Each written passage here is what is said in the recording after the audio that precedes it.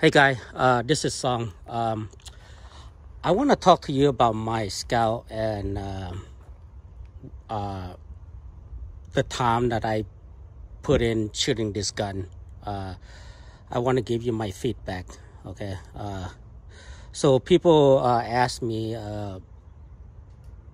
what you think about Scout and compared to your impact, right? You can't compare Scout to the impact compare impact to the Scout because they both have their purposes, right? My impact right there, 800 millimeter, is shoot awesome, shoot 32 at 1100 feet per second.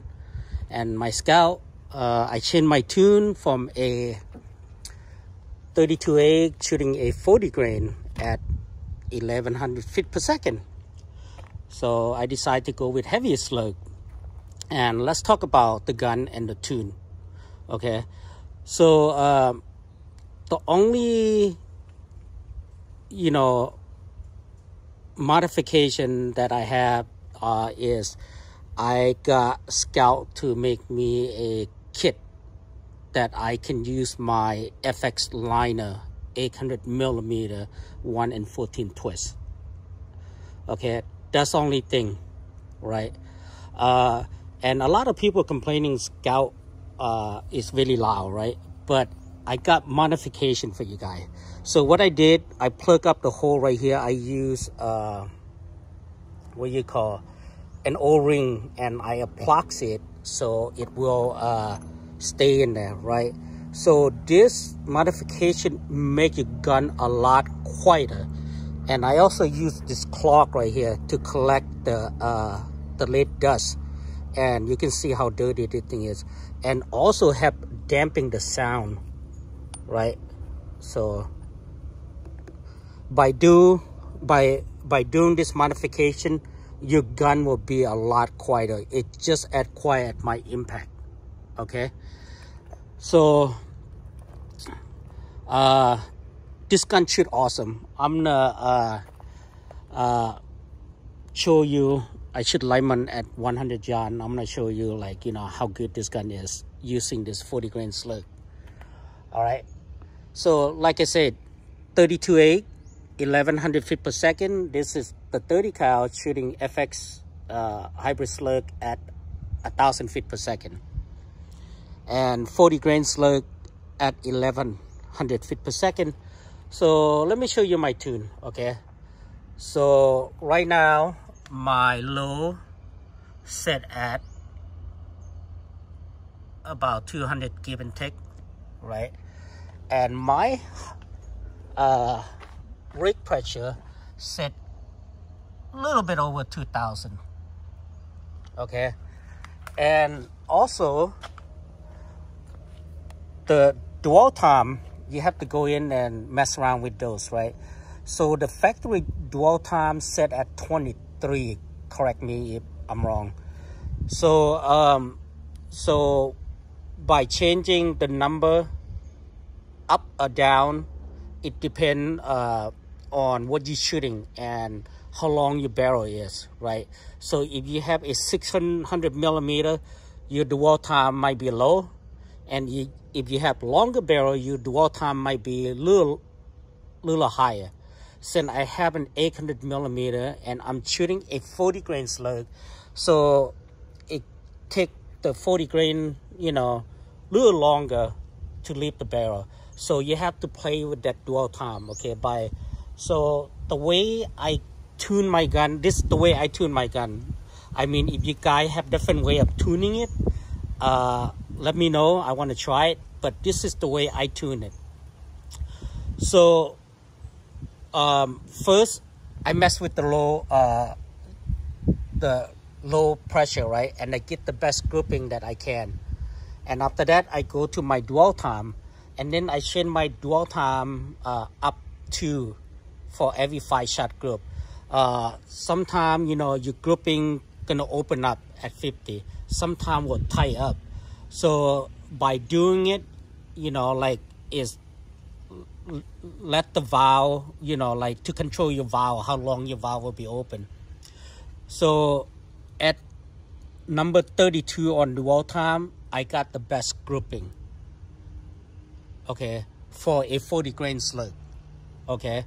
But for 32, my dwell time only like, I believe 26, and compared to the 40 grain is 32, right? So by changing those number, it will improve your grouping big time. And also the air consumption on this is like awesome, right? You get a lot of shot count. So what else? That's pretty much about it. It doesn't take a lot the modification at all to make this gun shoot fast, okay? So the only thing that you need to do, turn that rake up. So I'm like one of the guys like to push the limit. I know Skout see my tune, you know, with pretty high rake pressure, you know, this and that. It might make him nervous, but hey, you know what? That's what we're here for, right? To see what the gun capable of, you know. I want to see what this guy can do. I'm gonna, you know, try to use the maximum output that I can for this gun. Anyway, so the gun is not at the full potential yet. So, but I think this gun got more to give when it comes to power. Okay, so I will get to that point. If somebody come up with heavier slug, I will try those in 22.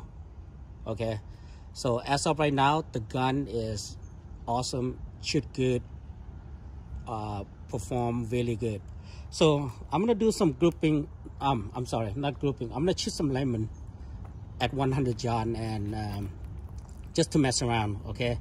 And you guys can tell like how stable the 40 grain is and how accurate the gun is, all right? And also by making modification to this, is it doesn't change your point of impact at all. Your accuracy is still the same, okay? So and also listen to the gun. Is you can tell like from my past video and now the gun is a lot quieter. All right, take care. All right, guys, let's go ahead and shoot some lemon at the distance of 100 yards, just to mess around, having fun, okay? Nothing particular. It's pretty easy to shoot lemon at that distance with this gun. Like I said, I shoot 32.8, no, not 32.8, a 40 grain Vermont knocker at 1100 feet per second. It's gonna be fun. All right, so listen to the silencer. It's got a lot quieter, okay? And I just want to let you guys know those lemon up there is the lemon that I'm picking from the ground, okay? That you can use them. All right, I don't shoot good lemon. I don't want you guys to think I'm wasting, you know, good lemon, but I'm not. Okay, all right, let's have some fun. Let's shoot at the steel target first, and then we shoot at the lemon. All right, so it's nice. You can see it's hit pretty hard at that distance.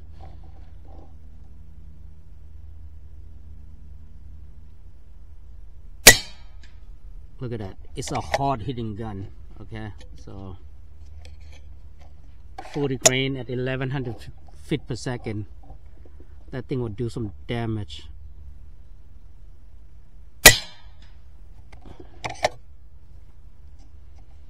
You can tell that thing flipped the metal target pretty easily.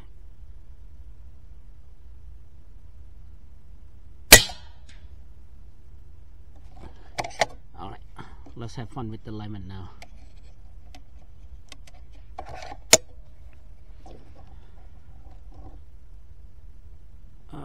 Let me see what we got. Let's go with this guy.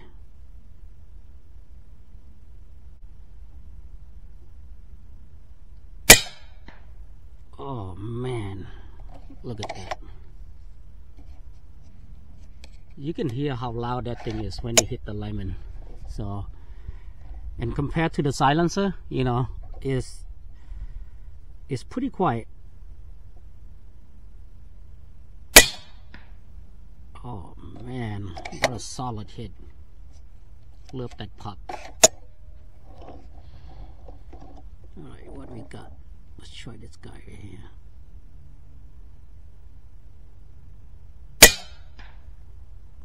Jeez. Destruction of the lemon.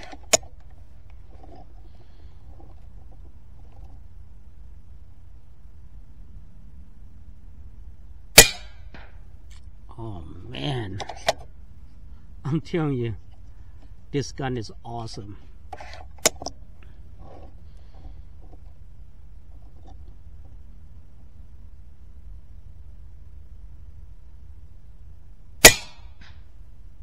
Ooh, I think let's just take the top of the lemon off.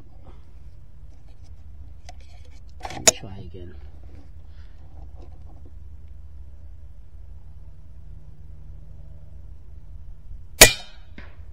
Oh yeah. You guys can hear that pop pretty loud.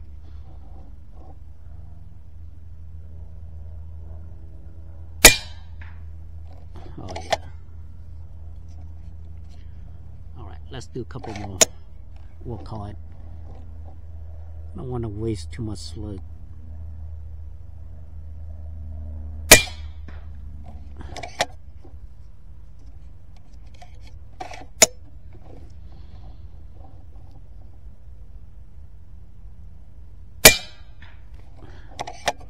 While we edit, let's do some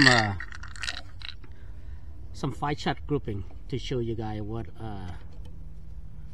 this guy can do at the distance of 100 yards outdoor. Where my metal target at? I mean paper target. There.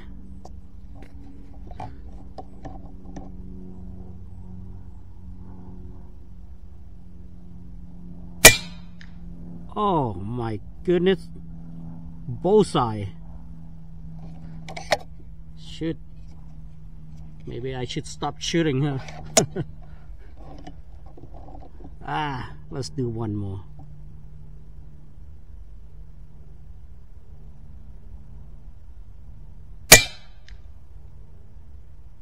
Shit, how many slugs I have left? So I have about 7 slugs left, so let's go ahead and shoot them all.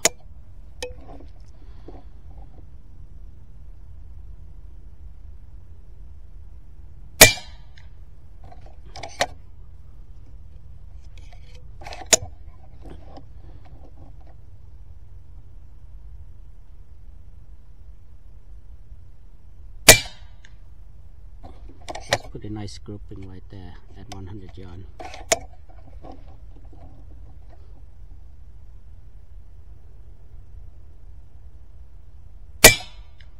Oh no, it went high.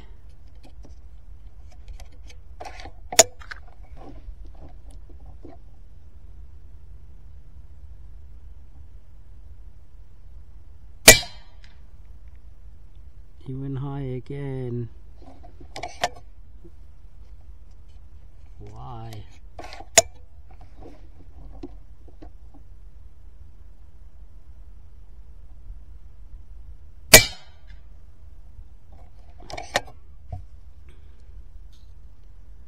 Oh man, I think I'm pretty close for my rake pressure to drop below my rake pressure.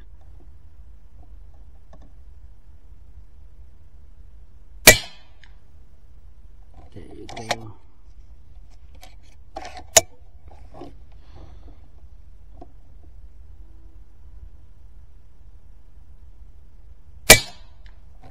Alright, I got 2 more shots left.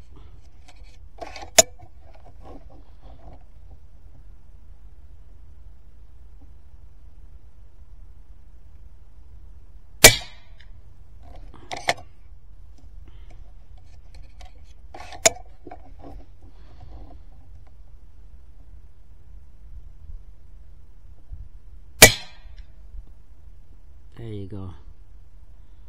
Cool. All right. I hope you guys enjoy it.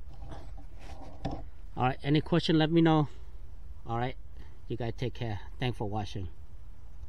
All right, so this is my 100-yard grouping. You can see a penny right there. So I don't know how many shots I got. This is my first shot, and then 1, 2, 3, 4, 5, 6, 7, 8. Nice tight group here, and then 2 kind of fly out. I think one of this might be one last shot. I think I'm kind of dropped like on the borderline of my rig pressure. So, but still though, nice tight group, you know, without these 2. That's 100-yard grouping. All right, Skout. This will be a 40 grain slug at 1100 feet per second.